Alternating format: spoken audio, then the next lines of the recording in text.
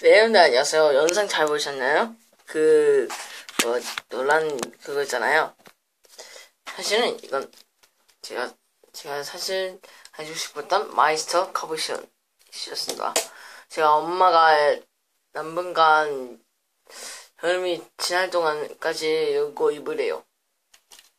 그리고 근데 여기 부분이 부러졌어요. 선배 뭐였죠? 근데 이렇게 됐어요.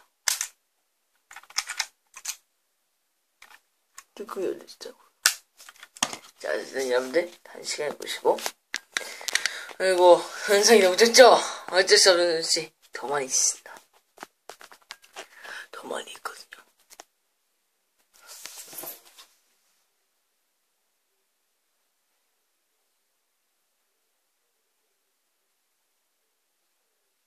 웰컴 투 헬로맨들. 어르신가 너는 자랑차라네. 여러분 여기 부품 여기 부분이요. 여기 부분이 이렇게 되어있어요. 여기 마이스터 있죠. 이 마이스터는 여기 보시면 해서 이렇게 연지되고요.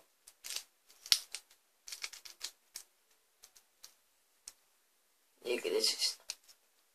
이렇게 마이스터로 현지됐고요. 자, 아시는 여러분들 조금 짧은 영상이었지만 그래도 이렇게 됐어요. 하지만 이것입니다. Everybody, that's